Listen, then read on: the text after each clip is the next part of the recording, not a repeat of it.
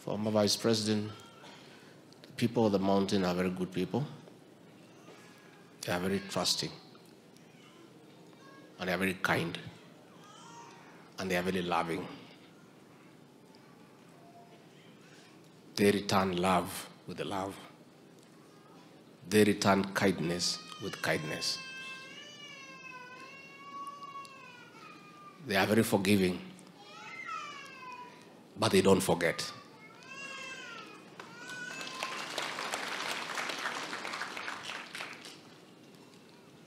I appeal to everybody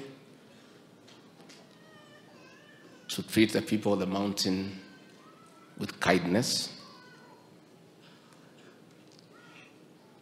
because it's the right thing to do. These people who are there, they are there today, they will be there tomorrow. But when the moment comes, aliyekuwa makamu wa rais, mzee amelala, Mwai Kibaki will always be there for the people of Nyeri. Tutakuwa nanyi bila uoga, bila chuki, mambo ya changamoto kubwa hizi. Tutakuwa pamoja. Na nchi ni kubwa kabisa kushinda sisi zote. Kwa hivyo heshima pia wahenga walisema sio utumwa.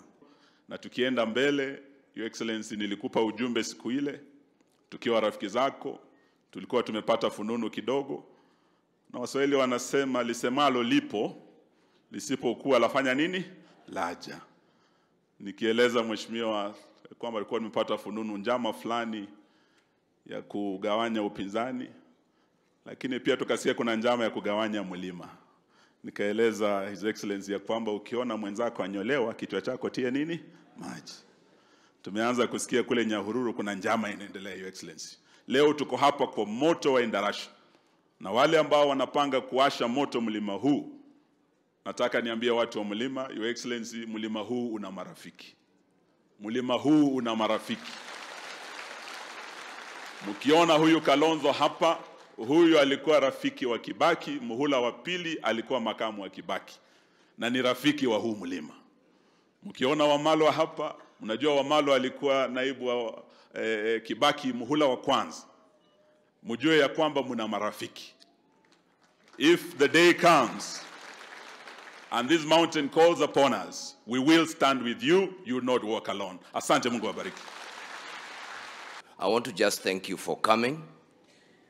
And I will tell you a very simple thing, that we as a community are not known to stand and look at things. For every action, there will be a reaction. That's all I want to say. For every action, there will be a reaction. It is that simple. There will be no more to say.